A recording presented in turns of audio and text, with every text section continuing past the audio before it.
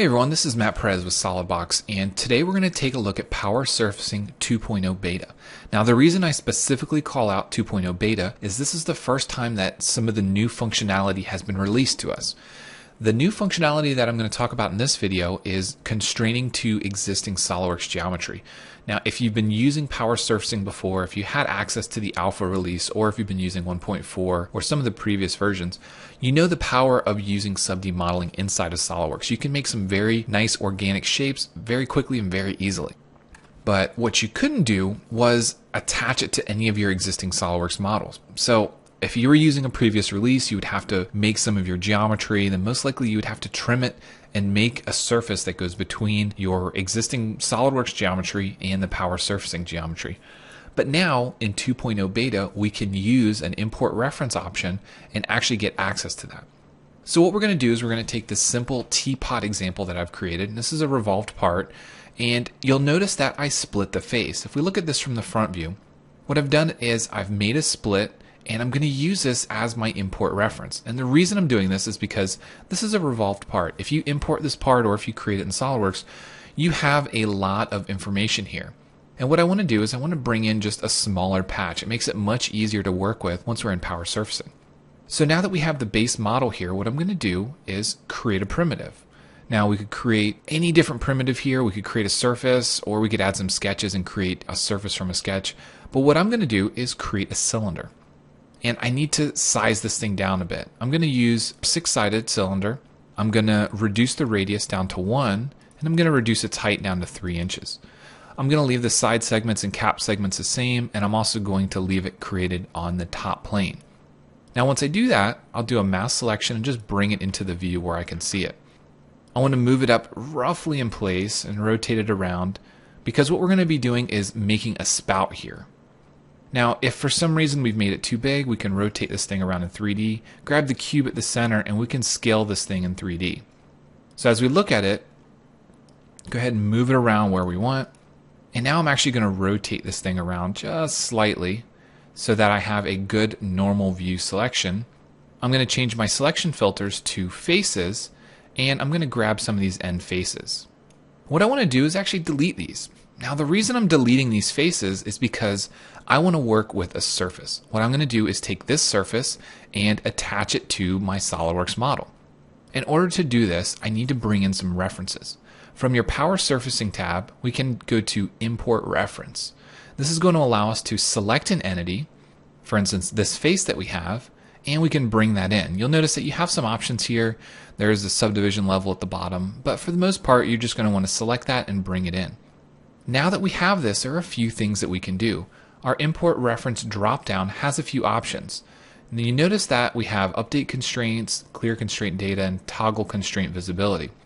But if we actually go up to tools, power surfacing, and down to our constraints menu, you notice there are actually quite a bit more options in here. Constrain to face, edge, vertex. These are all things that pop up based on your selection. So what I first want to do is select an edge, and I'm going to select an edge loop. So I'm going to select this entire edge loop, and I'm going to use my Constrain to Edge. So what this does is this brings this down and constrains it to the edge of my imported reference. Now you notice this thing looks a little bit funny, doesn't it? Well, that's because of the number of divisions I had, the resolution of my part. So if I go back to my selection process, I can grab individual points, and these are constrained, or rather they're fixed to the edge here. So even though I'm grabbing a slider, I can move them around and sort of pull them around and pull them wherever I need to and get that geometry right. I can also divide this up more. Now, if the subdivision in this specific instance isn't enough, we can go ahead and we can make a selection and we can insert loops. So for instance, if we want to insert a loop here, maybe we want to add multiples, we can do that and quickly and easily change how this thing enters and exits. So once we say OK, we can look at this thing from the front, look at it from the side, and we can make adjustments. If we need to grab these edges and pull them in, or if we need to grab a loop, for instance, we can take that loop and we can scale it in all dimensions. We can grab this loop, scale it in all dimensions, and we can push and pull, move it around, do whatever we need to do with it. If we need more divisions on this edge, we can do things like hold down the A key, we can make a division in here, take this point, maybe pull it closer to the bottom center, and so on. Now, if you have to have symmetry in your part, it's probably a good idea to split the entire part up and only work with half of this. That way you can ensure symmetry.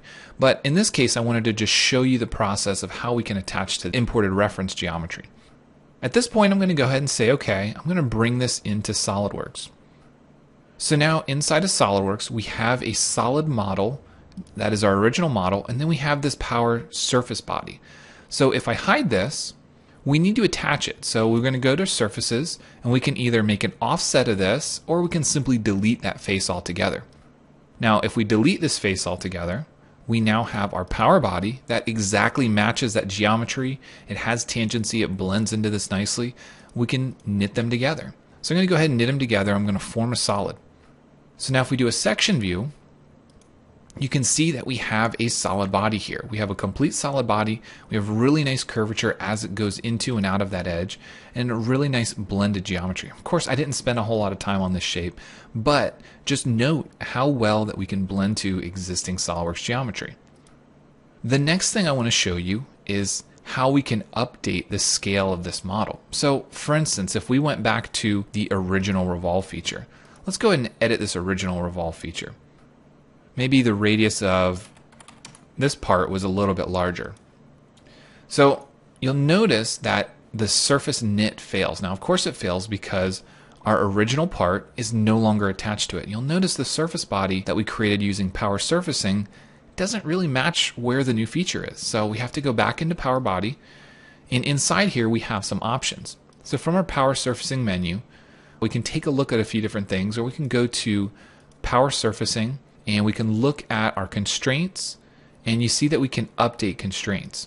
Now if we update this, you'll notice that it pulled it back out to our new reference. Because our reference was a selected face inside SolidWorks, it was actually able to pull that back out. We say okay, we create the new power surfacing body, and there we go. Now we're reattached, we can reknit it and recreate that solid. Now, important thing to note here is the only thing that moved was the actual geometry at the face. The rest of our geometry didn't change or didn't move.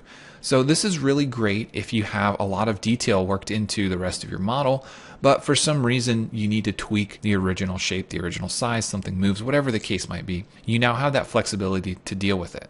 If you have any questions on this, please let us know, Matt@mysolidbox.com, and we'll be glad to help you out. Thanks for watching.